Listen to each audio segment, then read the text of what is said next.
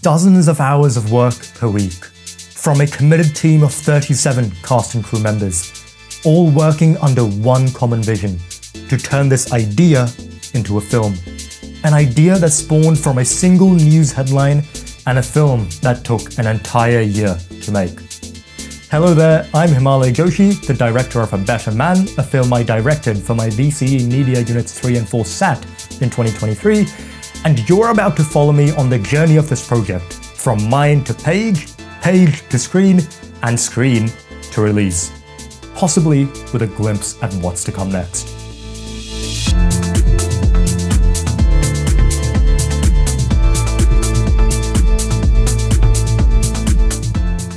Going from mind to page, that is, the development stage, began solely because of one person, Andrew Tate, and his arrest in December 2022. A social media influencer known for his misogynistic ideologies, he had entered the limelight once again, and so had discussions on matters of gender roles and toxic masculinity. The realization came almost instantly that a film on these themes would have the potential of being incredibly timely and relevant.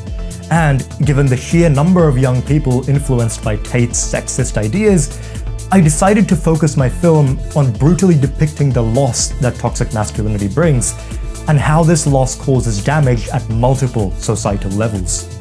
After thoroughly researching my targeted genre of psychological horror and artists like Jordan Peele, the processes of script writing and assembling a team were kickstarted in conjunction. As the first draft began to take shape, casting calls got sent out and auditions began. The 3-week auditioning process resulted in the shortlisting and finalizing of 7 key performers for various roles, along with a diverse crew also assembled shortly afterwards for what was going to be a journey of nothing but smooth sailing. Until all footage of our first trial shoot got lost, some key actors had to leave the cast, and the script became overly lengthy and had to be scrapped. After taking inspiration from some recently watched films, I developed a new concept, came up with a new script, and finalized a new shot list in the first week of July. This new concept centered around a paranormal game serving as a metaphor for the loss that toxic masculinity brings.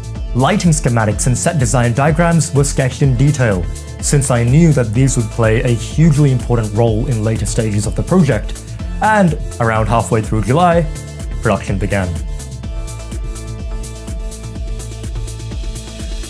The transformation from page to screen, and everything in between, is best seen by diving into the script, some behind-the-scenes footage, CGI diagrams, archival screenshots, and more, comparing these to the actual scenes in the film and seeing what remained the same and what changed, and if so, then why it changed. Let's go through the film part by part, starting with all the scenes set in the game. And then I just appeared here. Welcome to the game. Room 1, a cubic chamber filled with cold static air, of which the floor and all walls are dark pink, was essentially a huge technical challenge to make since I'd never done such CGI work before. I chose to 3D model each tile, wall, nut and bolt of the rooms separately in the Element 3D plugin inside After Effects. I added rough concrete and metallic textures which served to create a suffocating mood representing the noxious nature of toxic masculinity. 9 computer-generated light sources were then placed in the scene and were set to blue and pink colors, which stereotypically represent femininity and masculinity, and were then animated to erratically shift between these two colors, as if these colors were fighting, to hint at the conflict that toxic masculinity sparks between different genders. Besides the CGI, the cinematography and visual effects were also heavily focused on, especially while depicting emotional dissociation in Room 2. Dissociating is a common anxiety symptom, with anxiety being a common psychological result of toxic masculinity, and dissociating essentially involves disjointing from what's around you in an unsettling way, which was portrayed through VFX by distorting and blurring the protagonist's surroundings. Detaching from his surroundings was also conveyed by completely removing his surroundings through the choice of a close-up, and all the sounds of the game, except for his heavy breathing, were faded out for the very same purpose. Just as how a living person has constant sounds of breathing of a heartbeat, the game also had its equivalents in the form of a mechanical droning sound accompanied by this peculiar revving whirring sound, composed brilliantly by David to bring the game to life. Thus, it felt like its own entity, able to exercise complete control over the player, similar to how the ideology of toxic masculinity does over one's views and values. Instead of doing a stereo mix, in which sound originates from two channels, a left and a right speaker, a 5.1 surround sound mix was utilized, which uses 6 channels all around the listener and allows me as a sound designer to shift the source of the sound across these channels. Through this, I mixed the sounds of the game such that they sounded as if they were revolving around the listener's head, conveying that the game is everywhere, and, just like toxic masculinity, feels utterly inescapable. Sadly, another thing that was inescapable while designing these scenes were the tantrums of Adobe After Effects. Abby Stidzer, one of the leading cast members on the project, initially had several green screen scenes set in the game, but all of these had to unfortunately be removed because every single chroma keying software that we tried failed when it came to applying the green screen effect to her shots. All those files got corrupted. The last-minute solution that Caleb and I came up with was to show her voice stuck inside an abstract melted blob, thus conveying the entrapment related to toxic masculinity, and then showing this blob getting progressively deformed, thus hinting at the straining of her relationship with her male best friend, the protagonist. And when it came to his relationship with his mother, that was largely the focus of the scenes in the real world, which were just as fun to film.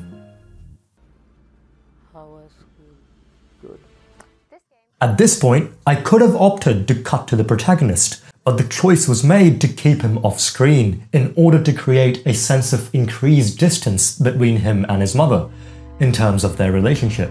This was part of the loss that toxic masculinity was shown to bring, which was emphasized through another editing choice near the end of the film, the usage of fade to black transitions. Since a fade is typically associated with a gradual shift towards something, and because black can signify loss and nothingness, using such transitions helped in further highlighting the end result of toxic masculinity. This also involved the loss of several personal qualities, opinions, and passions that the protagonist initially had, which were essentially not allowed by this ideology, and these were shown through the set design, with his desk being populated with books and posters of movies that the stereotypical toxic male would essentially never approve of. Crumpled paper, being symbolic of vulnerability, was also present, and the very lack of these objects by the end of the narrative represented the character arc that the protagonist had gone through. What his mother had gone through, on the other hand, that is, her backstory, was also made evident through the way she had blocked the entrance to the balcony with duct tape, because this was the place where... Yes, from a balcony on the 4th floor. Connect me through to private room.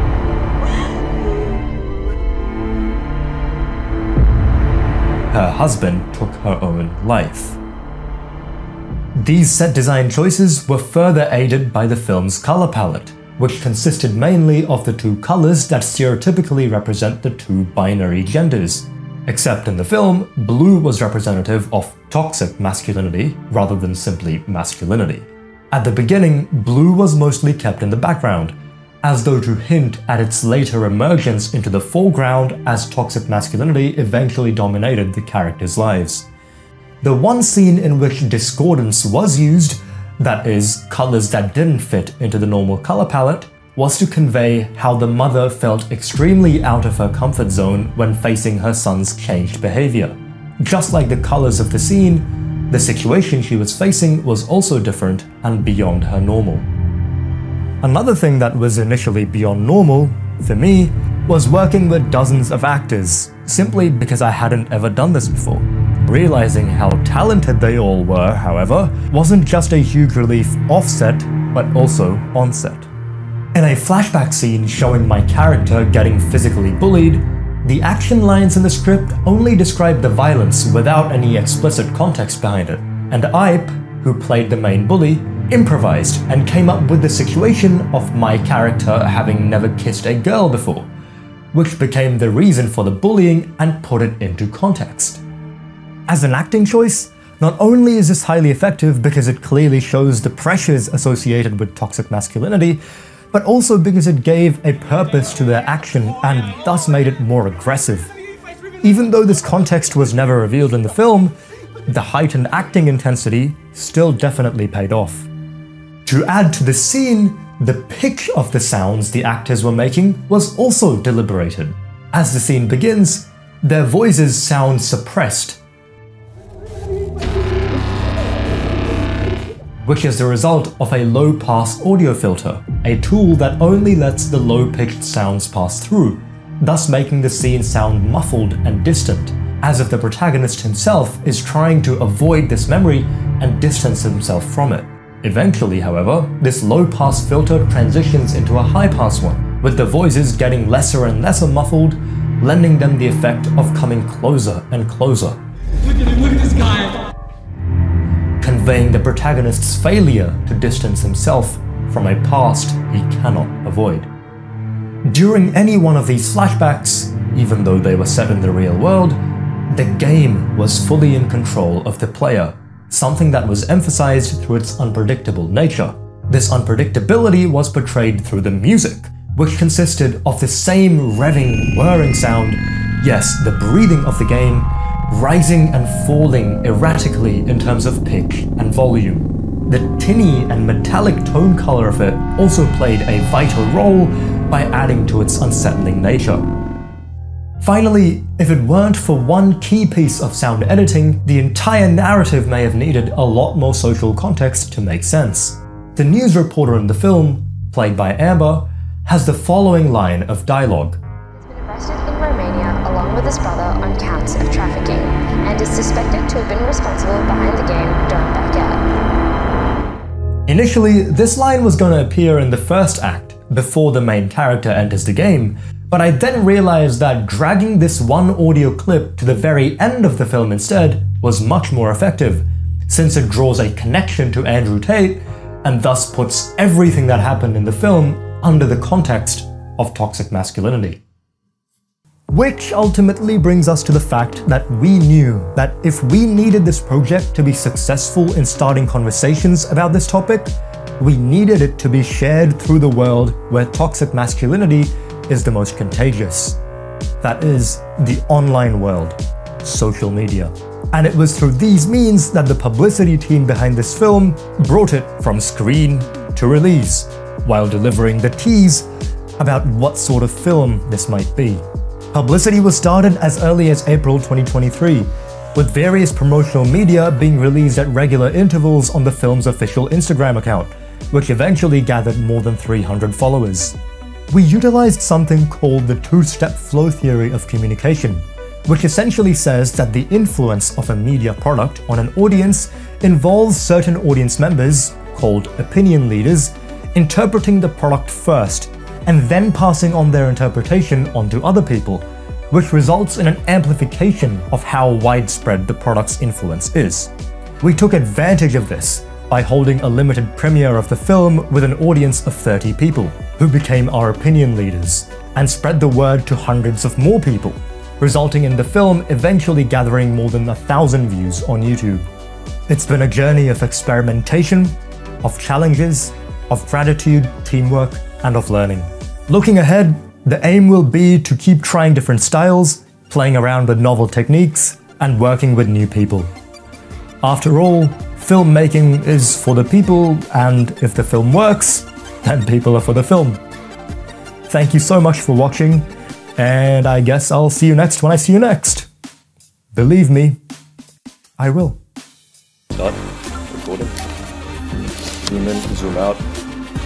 Wait. That's in focus. You I know what that Yep, is. exactly. No, I know, but this way.